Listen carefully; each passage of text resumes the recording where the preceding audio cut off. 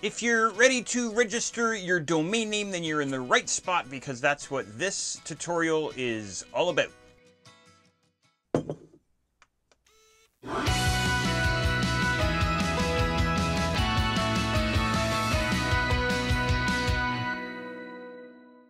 You know, if you've never registered a domain name before, it might seem kind of intimidating, might seem kind of complex. It's actually really straightforward. All you need is just a simple set of steps to follow, and that's, of course, exactly what we're going to do here. In this tutorial, not only am I going to walk you through the steps to register your small business domain name, but I'm also going to show you a fantastic company to use to register your domain names. There's tons of these companies out there. They're called domain name registrars, by the way. And like I say, there's a whole bunch of them out there. The one that I've been using for years and years is one called Namecheap.com. So I'm going to show you how to do this using Namecheap. And I'm also going to show you what I call anyway, the Namecheap dashboard, the domain name dashboard that they give you, which basically lists out for you all of your domain names. So you can manage all of your domain names in one single spot. It's super cool. So I'm going to show you that as well. So by the end of this tutorial, you'll have your domain name registered and you'll have a feel for this domain dashboard that I'm talking about inside Namecheap. So I hope that sounds good.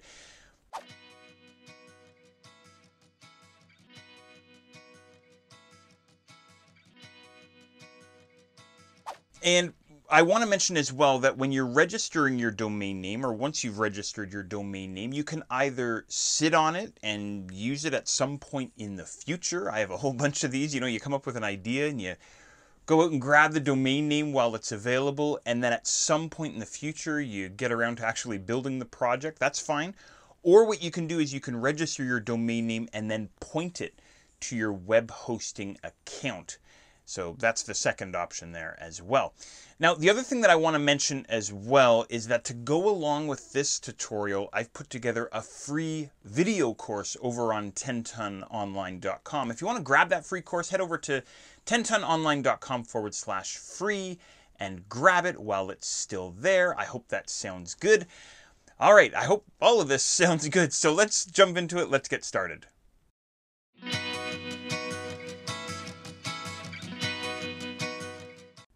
Now, just really quickly before we jump into all of this, in previous tutorials, I've talked about how valuable your domain name is, how it's one of your most valuable business assets.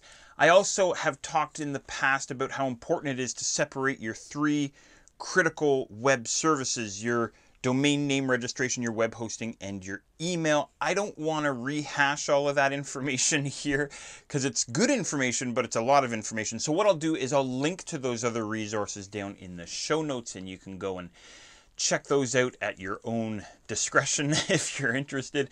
In this tutorial, all I want to do is focus on the task of registering your domain name and showing you this domain dashboard. So I hope that sounds good.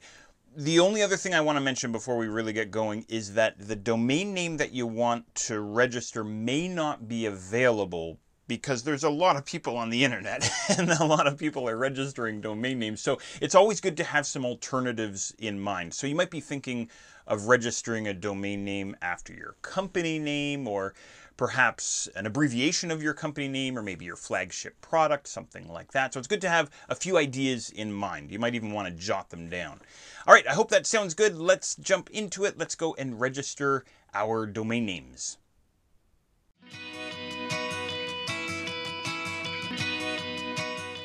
Okay, so let's jump into it now. If you don't mind using my affiliate link, which I greatly appreciate, then you can point your browser to 10tononline.com/go/Namecheap. And if not, no hard feelings, you can just point your browser directly to Namecheap.com. All right, now once you're on Namecheap's homepage, you can use the large search field in the middle of the homepage to see if the domain name that you'd like to register is available. So here I'm going to see if 10ton.online is available. Oh, and before I hit search, I should mention the end of the domain name, you know, the the .com or the .net, or in my case here, .online. This is called the domains TLD. There are a whole bunch of these TLDs or domain name extensions that you can choose from. If you know the extension that you'd like to use, you can add it on here as I'm doing. Otherwise, Namecheap will give you a whole bunch of alternatives, as we'll see in just a moment here when we do our search. Okay, so when you're ready, go ahead and click on the red search button.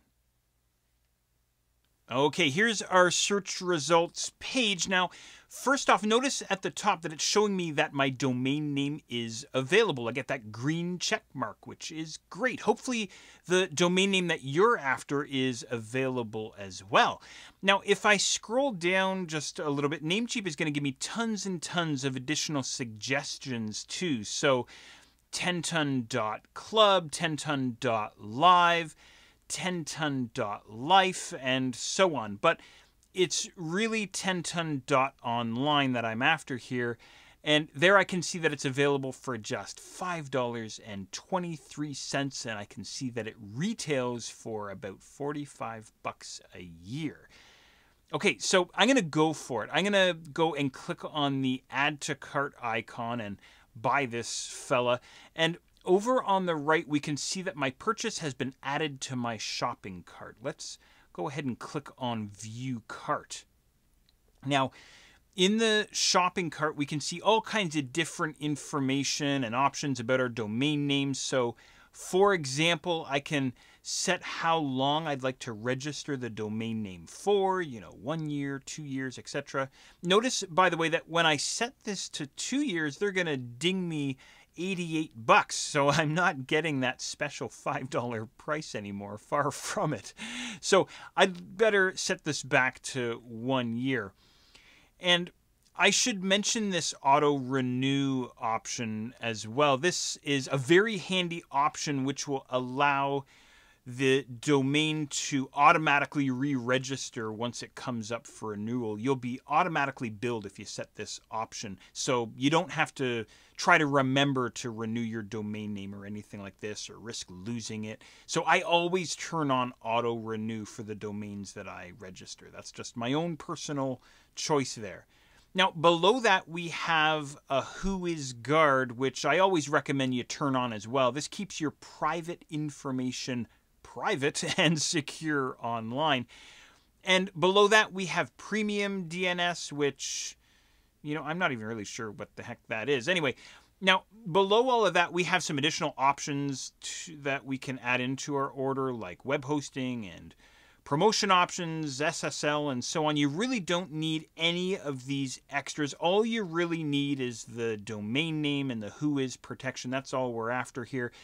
For your website, we'll be using a proper dedicated hosting service, and we'll be using dedicated services for some of these other options as well. Now, all the way back up towards the top, I'm going to go ahead and click on Confirm Order.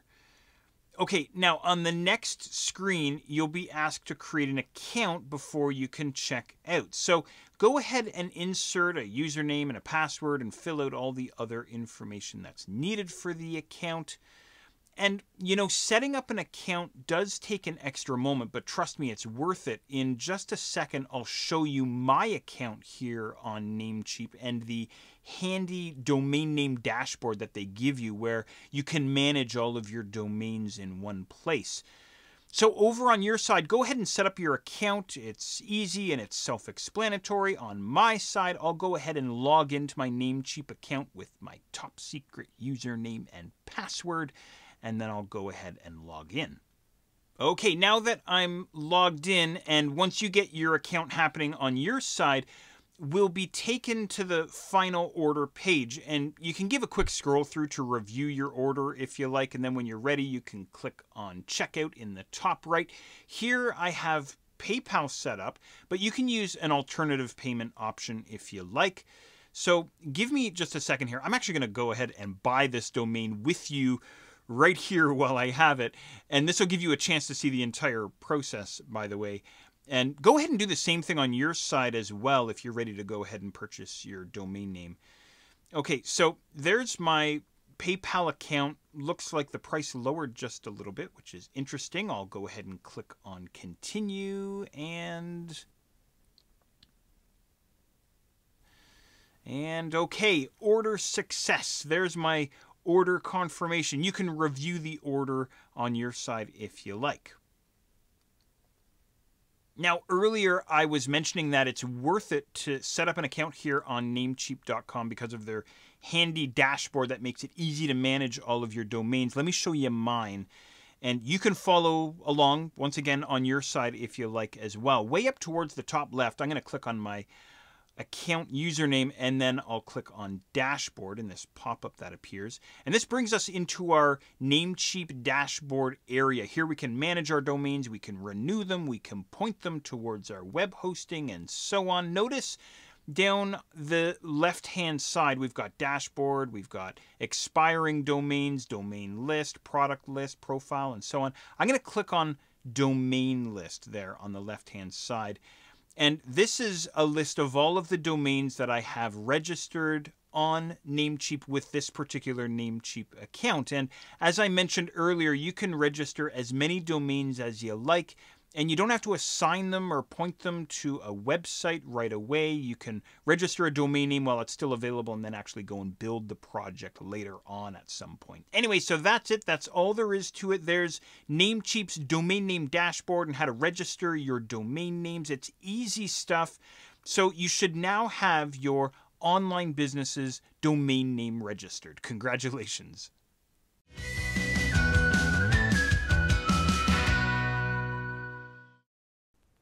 Okay, so that's it. That's the process of registering your domain name with Namecheap, and I gave you the tour there at the end of the dashboard, which is super cool. Again, lets you see all your domain names all in one spot and manage them all in one spot. In years gone by, I've had domains registered with different registrars, and I'm like, where did I register that domain name? I think it was over here.